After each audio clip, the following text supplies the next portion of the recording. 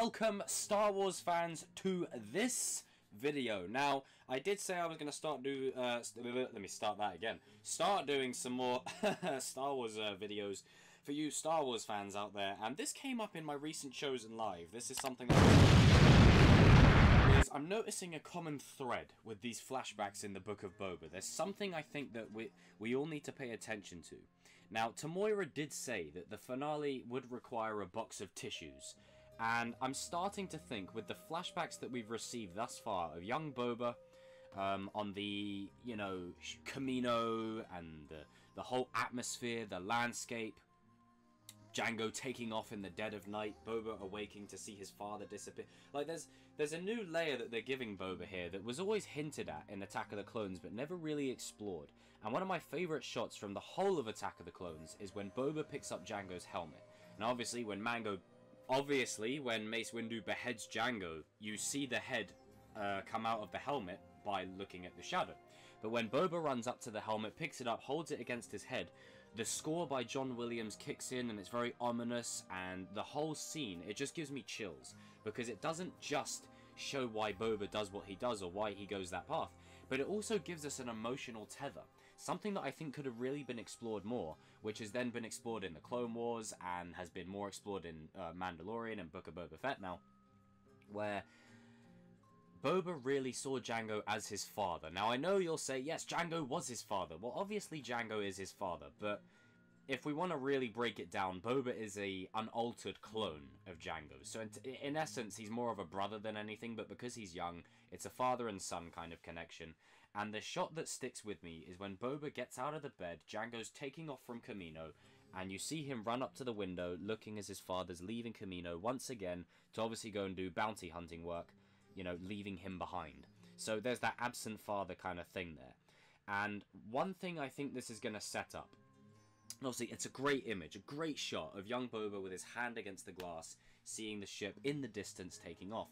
One thing I think that we're going to see by the end of this series is you might see a flashback of Jango Fett, a de-aged Jango Fett, talking to young Boba saying, listen, I know I haven't been there, but once this job is done, then I will be there for you. Father and son. You know, we can be father and son, and it's like that thing of where Vader was talking to Luke saying we can rule the galaxy as father and son.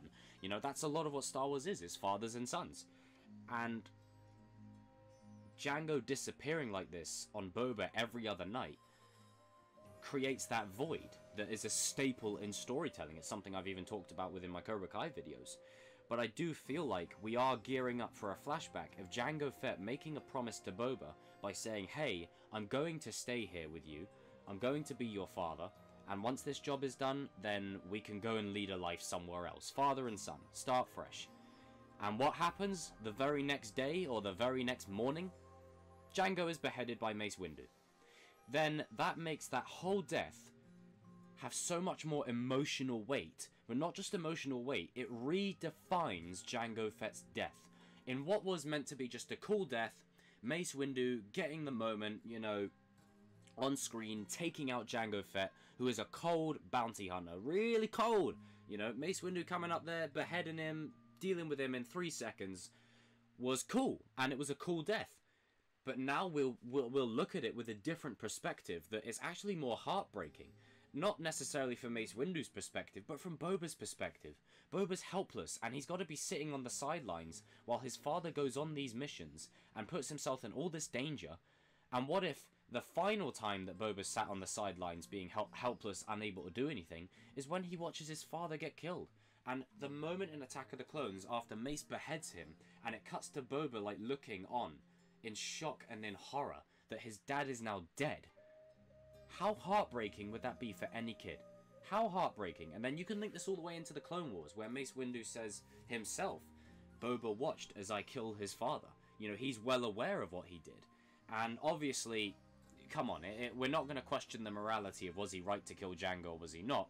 That arena was a blood sport. Everyone was killing everyone in that arena. You had battle droids, you had even 3PO getting in on the action. So that's not what I think is at stake here, but it's more of how did it affect Boba? Like, really delving into that, really diving into what made his death have such an impact on Boba to the point where he not only wanted to take up bounty hunting like his father, but have a prejudice and a vengeful nature against Jedi. Which is why in the Mandalorian Season 2 finale, when Luke shows up, Boba's nowhere to be seen. Because I presume they're saving that for down the road, when maybe Boba and Luke interact, when maybe Boba meets another Jedi. They're saving that for down the road. There's a reason why they didn't do that. They want to save that, because I think it's going to be a key component of Boba's character. And it's one of the aspects of the show that I'm really enjoying. Episode 1 I thought was solid. Episode 2 I thought was great. Episode 3, not so much. But I think, as I said, people have become so accustomed to binging a show all in one. They gloss over the episodes that are filler. They forget there's filler episodes in there. And what episode 3 does, while it's filler, there's a lot of groundwork that is established. There is the Rancor, then there's Danny Trejo, I think that's his surname, Trejo. He's brought into the fold. You got Black Chrysanthemum, like that Wookiee. You know, there's all these little nuggets that have now been placed throughout the show to be paid off in the next few episodes. And I think you will start to see it. I think this season will have a satisfying finale, and it's only the first season. There'll be more stories to tell with Boba. As it says, it's the Book of Boba Fett. And it being the Book of Boba, you know, we're only in like the first couple of chapters. You know, let's let the story really start to warm up. And as I said, I think all these shows, Kenobi, Book of Boba Fett, Bad Batch, Ahsoka, they're all connecting to the sequel trilogy before the sequel trilogy. That's the way I personally see it. So guys and girls, jump in the comment section down below. Let me know what you think of Boba Fett thus far. Let me know what you think of the growth and the expansion. Do you think this idea of mine holds weight? How would you feel about this?